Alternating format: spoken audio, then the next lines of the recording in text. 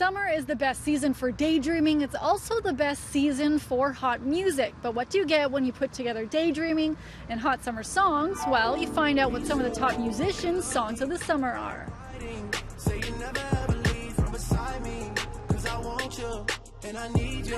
Kiki, do you love me? Yeah, that one gets it every time. I was really into New Light by John Mayer. I think that's a great song. That was definitely one of the summer ones for me.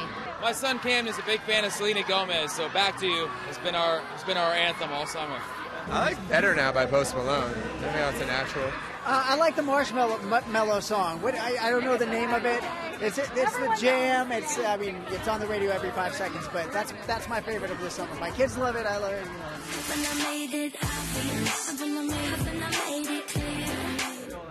I'm gonna say Nice for What, Drake.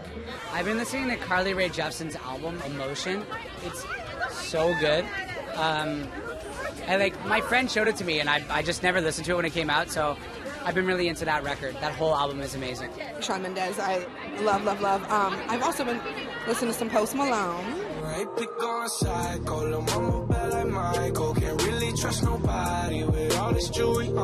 Charlie Puth, Boy. It's probably my favorite guilty pleasure pop song. I have to second that. I agree. It's a great song.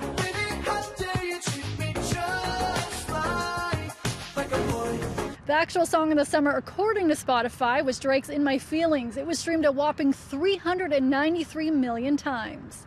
Lindsay Dunn, City News, Toronto.